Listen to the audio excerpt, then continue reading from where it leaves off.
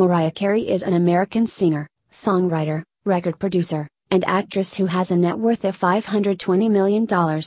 Mariah Carey is the best-selling female artist in the history of the Billboard charts. Mariah Carey has sold over 200 million albums worldwide to date.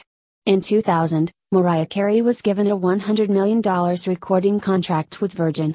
It was the biggest contract in the history of music at the time.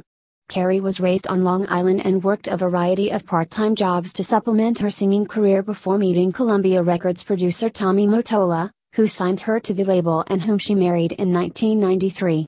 Carey's debut album, Mariah Carey, reached #1 on the Billboard charts and earned her a Grammy for Best New Artist and Best Female Pop Vocal Performance. She continued to release successful albums on Columbia, including Music Box, which spent 128 weeks on the charts, and Daydream, which included several #1 singles and was the most successful album on American radio in 1996. Carey split from Mottola and from Columbia and experienced a string of personal troubles, including fallings out with several labels and the unanimous penning of her semi-autobiographical film Glitter. In 2005, Carey released The Emancipation of Mimi, which returned her to critical prominence and became the best-selling album of the year. In 2008, her album E=M.C.